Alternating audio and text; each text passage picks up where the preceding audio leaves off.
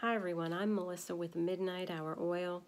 Today I wanted to share some things with you that I was thinking about this morning, and then the Holy Spirit led me to do some more research on some scriptures. And this revelation is, I think, so important right now. I know so many people are going through spiritual testing and trials. There's so much coming against the body of Christ, and it is so important for us, church, to really understand where these are coming from, where God is in all of our struggles, what He's doing, and I think that this is something that needs to be addressed. So I wanted to come out and share this with you, and I hope this will be an encouragement to you. So the first thing is, again, where is God in our struggles, in our trials? What is He doing? Is He just standing on the sidelines watching us struggle? And more importantly, are these struggles, are these trials coming from Him? All right, so in order to understand this, let's go to the Word. Let's go to James chapter 1, verse 13. All right, here James tells us, when tempted. Now, the word tempt there is G3985, and it means, let's see, to test, to scrutinize, to discipline, to prove.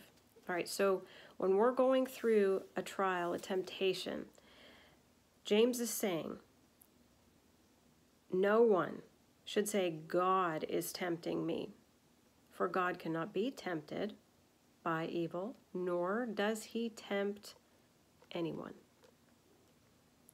All right, so the first thing to understand here is when we're going through trials and adversities, God is not the source of them. Now, He is allowing them, all right? Yes, He does allow some things to come through. Obviously, He's sovereign. So, yes, if we're being tested, He's allowing it. But there's a reason, and He's not just standing idly by watching. He's in the middle of it, and He is doing something, all right? But the question is what? All right, so let's turn to 1 Corinthians chapter 10, verse 13. Now, this is in the King James Version, and it says, there hath no temptation. Okay, now this comes from that word temptation comes from G3986, and it means trial, prove, or test, and that it also can mean enticement to sin, temptation. So this is both temptation as well as testings and trials. So Paul says, there hath no temptation taken you but such as is common to man, but God is faithful, who will not suffer you to be tempted above that ye are able, but will with the temptation also make a way of escape. Now this is very interesting. The word escape here is G1545, and it means an exit or an end. And it also means it's applied, it says figuratively, to the way of escape from temptation, referring to the end of one's life, okay?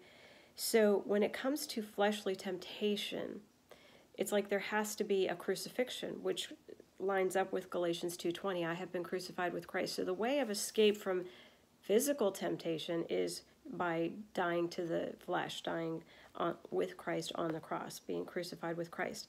But as far as trials and testings and things like that, it's important to understand, as James said, that those are not coming from God. But actually, in the middle of it, now picture this. It says, God will not let you be tempted beyond what you can bear. So what does that mean? Well, just imagine God with a strainer, and the enemy has, a plan to bring, what does the Bible say the enemy's here for? To kill, steal, and destroy. So he's wanting to bring any number of things upon you, upon your family. And God is standing there with a strainer, and He's saying, no, Carol isn't going to be able to handle that. That's not getting through. No, Joe can't handle that. That's not getting through. Melissa's not going to be able to endure that. That's not getting through. Okay, so we tend to think mainly of what we're going through because we're struggling, we're in pain. But I want you to think in terms of how much God is literally holding back. I mean, out of 100% of what the enemy wants to bring against us, God may be holding back 90% of it. All right?